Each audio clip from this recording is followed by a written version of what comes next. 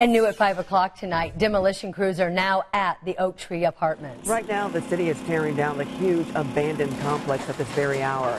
And our own Mary Mills is now looking at the controversial history as well as the plans for the future. Let's knock down some buildings! It was a milestone many years in the making. Dozens cheered as demolition of the Oaktree Apartments began.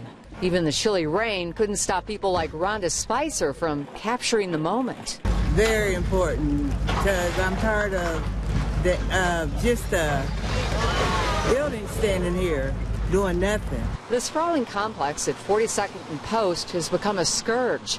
Hit by a tornado and the scene of numerous fires, it also became a hotspot for crime and violence, even after the health department condemned it in 2014.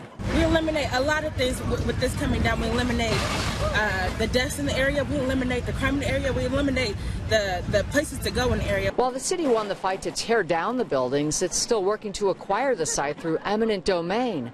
Community leaders thrilled at what's next. I'm just thinking about all the opportunities that it's going to provide for the Far East Side to have this land, and I'm just thinking about all of the programs and the space. And we could do so many things.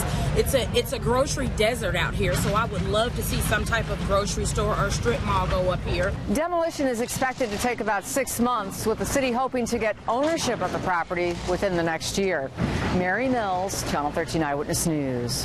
Thank you, Mary. And even though that complex is vacant, we're told there have been 28 police or fire runs to that property since 2016.